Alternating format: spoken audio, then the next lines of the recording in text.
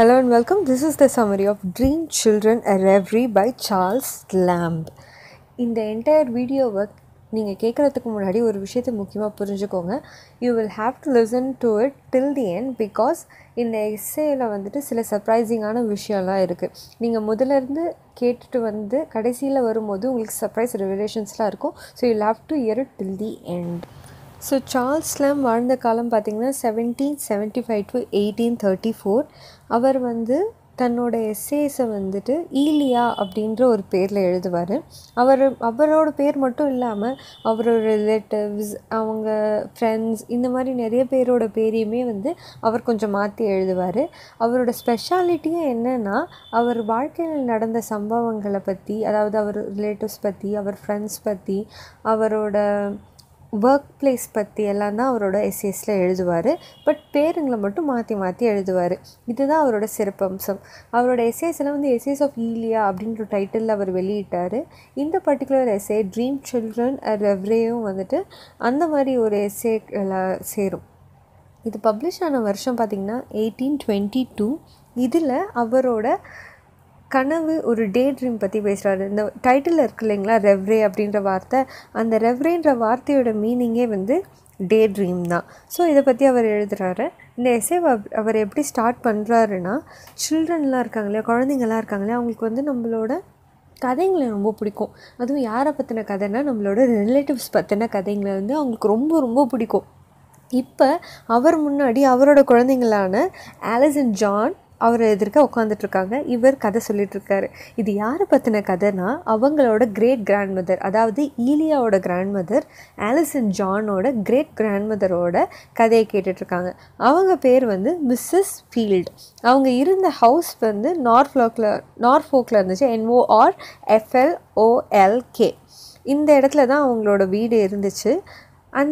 அந்த வீடு ரொம்ப ரொம்ப பெரிய வீடு. அது அவங்க ஓன் பண்ணாத விட அவங்க அந்த வீட்டில் இன்சார்ஜாக தான் இருந்தாங்க. அந்த பர்டிகுலர் வீடோட சிறப்பு அம்சமே என்னென்னா, அந்த வீட்டில் நிறைய கலை அம்சம் மிக்க பொருட்கள்லாம் இருக்கும். முக்கியமாக அவர் எதை கான்சென்ட்ரேட் பண்ணுறாருனா, ஒரு சிம்னியை பற்றி சொல்கிறாரு. அந்த சிம்னியை சுற்றி ஒரு டெக்கரேட்டிவ் வுடன் ஆர்ட் இருந்துச்சு. அந்த ஆர்ட் எப்படி இருந்துச்சுன்னா, அதில் ஒரு பேலடோட கதை இருந்துச்சான். அந்த கதையோட பேர் சில்ட்ரன் இன் வுட் அப்படின்றது தான் அந்த கதை. அதாவது அது ஒரு பேலட். அந்த கதை என்னென்னு நம்ம குயிக்காக சொல்லிடுறேன். 2 குழந்தைங்க இருந்தாங்க. அவங்களோட அப்பா ரொம்ப பெரிய பணக்காரர். அவர் இறந்தப்புறம் அந்த குழந்தைங்கள அந்த அங்கிள் கிட்ட விட்டுருந்தாங்க. அந்த அங்கிள் சொத்தை தானே எடுத்துக்கிறதுக்காக அந்த குழந்தைங்கள சாகடிக்க பார்த்தாரு. அவர் ஹயர் பண்ண கொலைக்காரங்க அந்த குழந்தைங்கள கொலை பண்ணலைனாலும் அவங்க அந்த குழந்தைங்கள காட்டில் விட்டுடுறாங்க. இதனால் அந்த குழந்தைங்க காட்டிலேயே இறந்து போயிடுறாங்க. இது அவங்கள பாதிச்சிச்சு. அந்த அங்கிள் இறந்துட்டாரு, அந்த கொலை பண்ண வந்தவங்க இறந்துட்டாங்க. அவங்களுக்கெல்லாம் பிரச்சனையில் இருந்தாலும் இந்த குழந்தைங்களோட ஆவி சுற்றிட்டுருக்கு அப்படின்ற மாதிரி ஒரு கதை இது. இந்த ஹிஸ்ட்ரியை தான் ஒரு பேலடாக பாடியிருக்காங்க. அந்த பேலடை ஒரு சிற்பம் மாதிரி வுட்டில் செதுக்கி வச்சு சிம்னி பீஸாக இருந்துச்சு.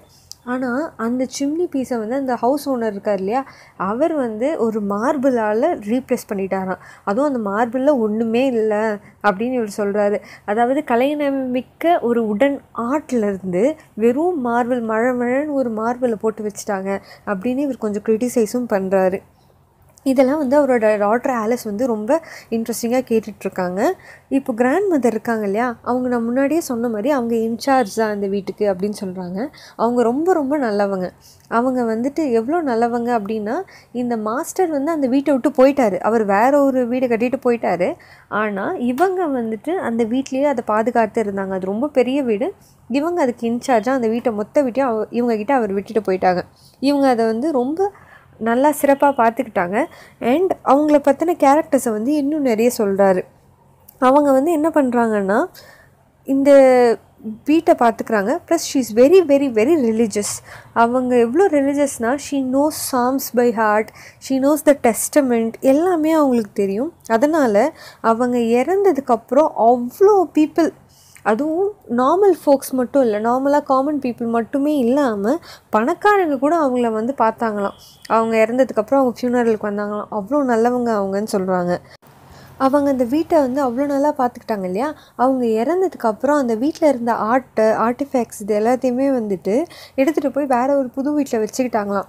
ஆனால் இவரோட கண்ணுக்கு அது எப்படி இருந்துச்சுன்னா, அந்த பழைய வீட்டோட அழகான கலைநயம் மிக்க பொருட்களை இந்த வீட்டில் புது வீட்டில் எடுத்துகிட்டு போய் வைக்கிறது ஏதோ ஒரு டூம்பு இருக்குது இல்லைங்களா, அந்த கல்லறைகள்லாம் சொல்லுவாங்கள்ல, அந்த எழுப்புவாங்க இல்லையா, அதை எடுத்துகிட்டு வந்து நடு வீட்டில் வச்ச மாதிரி இவருக்கு இருக்கான். அவ்வளோ அசிங்கமாக இருக்குது, இந்த மாதிரி ஒரு கேவலமான டேஸ்ட்டோடு அவங்க பண்ணிட்டாங்க அப்படின்னு இவர் சொல்கிறாரு. அண்ட் தென் அவங்கள பற்றி பேசும்போது, அந்த கிராண்ட் மதரை பற்றி பேசும்போது, is also adding that she was a best dancer. இவங்க டான்ஸர்னு சொன்னதுமே எதிர்க்க ஆலிஸ் கேட்டுட்ருக்காள், அவங்களோட கிரேட் கிராண்ட் டாட்டர். அவள் எப்படி இருக்கான்னா, அவளோட கால் வந்து தாளம் போடுதான். அவங்க கிராண்ட் மதர் மாதிரி தானே அவளும் இருப்பாள், அதனால் அதை மென்ஷன் பண்ணுறாரு அவர். அண்ட் தென் இந்த கிராண்ட் மதர் எப்படி இறந்தாங்கன்ற நோட்டும் அவர் சொல்கிறார். அவங்களுக்கு வந்து கேன்சர் இருந்துச்சா, அந்த கேன்சர் யாரில் தான் அவங்க இறந்துட்டாங்கன்னு சொல்கிறாங்க. அண்ட் இவ்வளோ பெரிய வீட்டில் அந்த கிராண்ட் மதர் இருக்காங்க இல்லையா, அவங்க வந்து ரொம்ப ரிலீஜியஸ்ன்னு நான் சொன்னேன். So she also mentions that she has scene 2 ghosts in that house. அவங்க கிராண்ட் மதர் சொல்கிறாங்க, நான் இந்த வீட்டில் இருக்கும்போது 2 குழந்தைங்களோட ஆவியை பார்த்தேன் அப்படின்னு சொல்கிறாங்க. இதை கேட்டவுடனே அந்த சின்ன வயசு இவர் இருக்கார் இல்லையா, ஈலியா, அவருக்கு வந்து ரொம்ப பயமாக இருந்துச்சான். அவர் அந்த வீட்டில் தங்கும்போது ஆக்சுவலி அவர் கூடவே வந்து வேற ஒருத்தர் இருப்பாங்க தான், மெய்டு இருப்பாங்க தான், அவரை தனியாக தூங்க விட மாட்டாங்க தான். ஆனாலும் அவருக்கு ஒரு பயமாக தான் இருந்துச்சான் அந்த வீட்டு. இதை பற்றி பேசிகிட்டு இருக்கும்போது ஜானோட ரியாக்ஷன் சொல்கிறாரு. ஜானு அவன் புருவத்தை தூக்கி எனக்கு ஒன்றும் பயம் இல்லைப்பா அப்படின்ற மாதிரி ஒரு ரியாக்ஷன் கொடுத்துட்டு இருந்தாராம். அதுக்கப்புறம் இவர் வந்துட்டு அந்த வீட்டில் எப்படியெல்லாம் நடந்து சுற்றிட்டு இருந்தார் அப்படின்றத பற்றிலாம் சொல்கிறாரு. அந்த வீட்டில் வந்து 12 ஜீசஸ் இருந்தாங்க இல்லையா, அவங்களோட ஸ்கல்ப்சர்ஸ்லாம் இருக்குமா. அந்த ஸ்கல்ப்சர்ஸ்லாம் இவர் உத்து பார்த்துட்டு இருக்கும்போது அவங்க ஸ்கல்ப்சர்ஸ் எல்லாம் ரியல் ஆகிட்டாங்களா இல்லை இவர் ஸ்கல்ப்சர் ஆகிட்டாரான்னு தெரியாத அளவுக்கு இவர் அதெல்லாம் வெறிச்சு பார்த்துட்டு இருப்பாராம். அதுக்கப்புறம் அந்த வீட்டோட ஹேங்கிங்ஸ், டேப்பஸ்ட்ரி, அதாவது ஸ்க்ரீன்ஸ், அந்த மாதிரி துணிகள் எல்லாம் இருக்கு இல்லையா, அது கார்வ்டு ஓக் பேனல்ஸ், இதெல்லாம் வந்து அவருக்கு ரொம்ப ரொம்ப பிடிக்குமா. அதெல்லாம் அப்படியே பார்த்துக்கிட்டே இருப்பாராம்.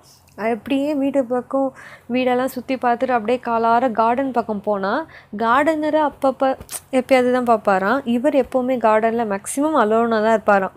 அந்த கார்டனை வந்து டிஸ்கிரைப் பண்ணுறாரு. அந்த கார்டனில் வந்து நெக்ட்ரைன்ஸ் இருந்துச்சு, பீச்சஸ் இருந்துச்சு, அதெல்லாம் அவ்வளோ அழகாக இருக்குமா. அப்புறம் யூ ட்ரீஸ் எல்லாம் இருக்குது. அந்த யூ ட்ரீஸில் கொஞ்சம் சோகமாக இருக்க மாதிரி இருக்குமா இவர் கண்ணுக்கு.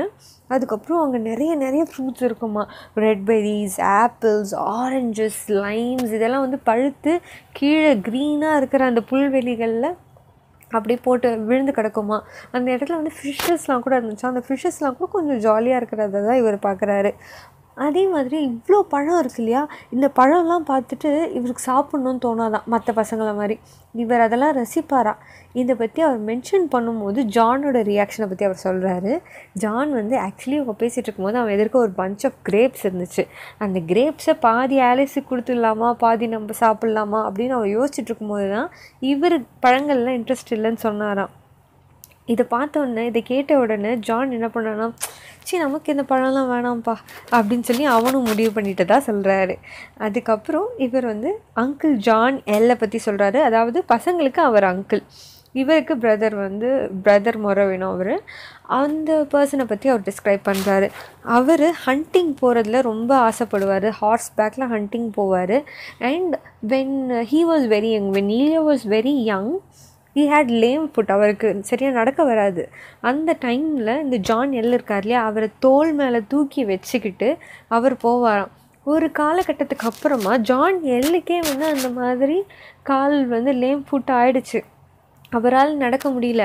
ஆனால் அந்த பர்டிகுலர் டைமில் ஈலியா வந்து சரியாக ஹெல்ப் பண்ணல அப்படின்னு சொல்லி அவரை தானே அது குறைய சொல்லிக்கிட்டு அவர் ரிக்ரெட்டும் பண்ணுறாரு. என்னை வந்து அவன் ரொம்ப லவ் பண்ணான், எனக்கு மேலே நிறைய அன்பு காட்டினான், ஆனால் அந்த அன்பெல்லாம் நான் சரியாக காட்டலை அப்படின்னு வந்து இவரே சொல்கிறாரு, ரிக்ரெட்டும் பண்ணுறாரு. ஜான் எல் வந்து கொஞ்ச நாள் கழித்து இறந்து போயிட்டார்.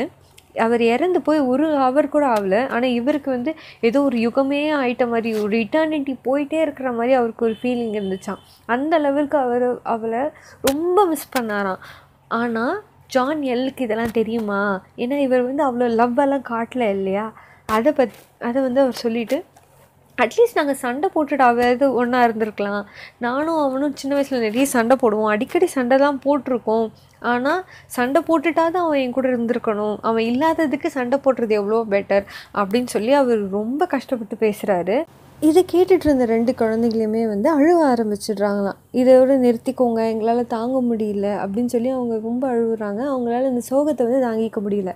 ஸோ லைட்டர் சப்ஜெக்ட்டுக்கு போகலாம் அப்படின்னு சொல்லிட்டு நம்ம ஈலியா என்ன பண்ணுறாருனா அவரோட ஒய்ஃபை பற்றி சொல்கிறாங்க. அந்த ஒய்ஃப் வந்து டெட் அப்படின்னு அவர் சொல்லிடுறாரு. இந்த ஒய்ஃபோட பேராக வந்து அவர் என்ன சொல்கிறாருன்னா ஆலிஸ் விண்டர்டன் அப்படின்னு சொல்கிறாரு. இந்த ஆலிஸ் விண்டர்டனை அவர் வந்து கிட்டத்தட்ட 7 வருஷம் பண்ணார். அதாவது அவங்கள லவ் பண்ணி அவங்கள கஷ்டப்பட்டு ஓகே பண்ண வச்சார் அப்படின்னு சொல்கிறாரு. அந்த சொல்லும்போது அவரோட ஒய்ஃபை பற்றி பேசுகிறாரு இல்லையா, அப்போ அவர் எதிர்க்க இருக்க அவரோட பொண்ணு ஆலிஸை பார்க்குறாரு. அவர் கண்ணுக்கு வந்து அந்த பொண்ணோட கண்ணும் அவங்க ஒய்ஃபோட கண்ணும் ஒரே மாதிரி இருக்குது. அவளோட தலைமுடியும் அவரோட ஒய்ஃபோட தலைமுடியும் ஒரே மாதிரி இருக்குது. அப்படின்ற அந்த சிமிலாரிட்டியை பார்க்கும்போது அவருக்கு ரொம்ப இஸ் பிகமிங் இமோஷ்னல். அந்த டைமில் வந்துட்டு அவர் உத்து பார்த்துட்டே இருக்கிறாராம். அப்போ அந்த குழந்தைங்களோட இமேஜ், அவங்க வந்து உருவம் வந்து கொஞ்சம் கொஞ்சமாக அருவமாயிட்டே இருக்குது. அவங்க அப்படியே டிஸப்பியர் ஆகிட்டே இருக்காங்க. அவங்க டிஸப்பியர் ஆகும்போது அந்த 2 குழந்தைங்களும் பேசவே இல்லை. ஆனால் இவருக்கு வந்து அவங்க பேசுகிறது கேட்குது. அவங்க பேசலை, பட் அவங்க என்ன சொல்கிறாங்கன்னு இவருக்கு தெரியுதான். அவங்க என்ன சொல்கிறாங்க தெரியுமா, நாங்கள் வந்து ஆலிஸ் கிடையாது, ஆலிஸோட குழந்தைங்களும் கிடையாது, ஆலிஸோட குழந்தைங்க இப்போ பார்ட்டம்மை தான் அப்பான்னு கூப்பிடுறாங்க. அண்ட் நாங்கள் ஒன்றுமே கிடையாது, நாங்கள் நத்திங், நாங்கள் வந்து ஒரு ட்ரீம், அவ்வளோதான், வேறு எதுவுமே கிடையாது.